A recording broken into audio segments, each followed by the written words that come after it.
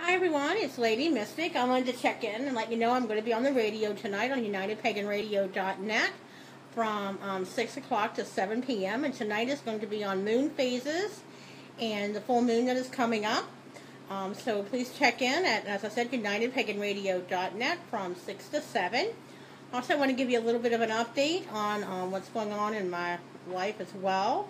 I am down to 251. And I've lost over 24 inches, and my health is improving. I'm getting healthier every day. I'm so excited that I'm able to walk and run and do things, and my heart doesn't hurt anymore, and my blood pressure is not high, and I feel so much better. And I wanted to fill you in on that, and also I thought I'd do a card pull before the radio. As I said, it's going to be on the radio tonight from 6 to 7 on UnitedPaganRadio.net, and we're going to be talking about moon phases. So let's see what we have for a card pull tonight. Let me see what we have. We have indecision.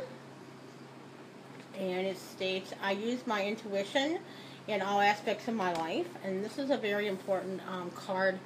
Using our intuition is very important because sometimes we have a hard time deciding what is right from wrong, and if we're doing the right thing, sometimes our soul gives us that kind of funny feeling like, oh, maybe you better not be doing that.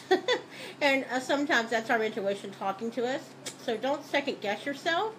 If your intuition is telling you that maybe it's not something you should be doing, or maybe it's something you should be doing, or maybe you should be acting a little bit different, or handling things a little bit different, or doing something that you're not used to doing.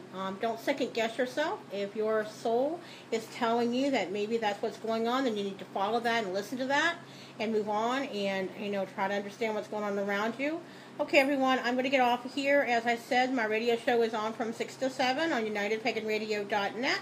We're going to be talking about moon phases. We'll talk to you then. Bye, everyone. Brightest blessings.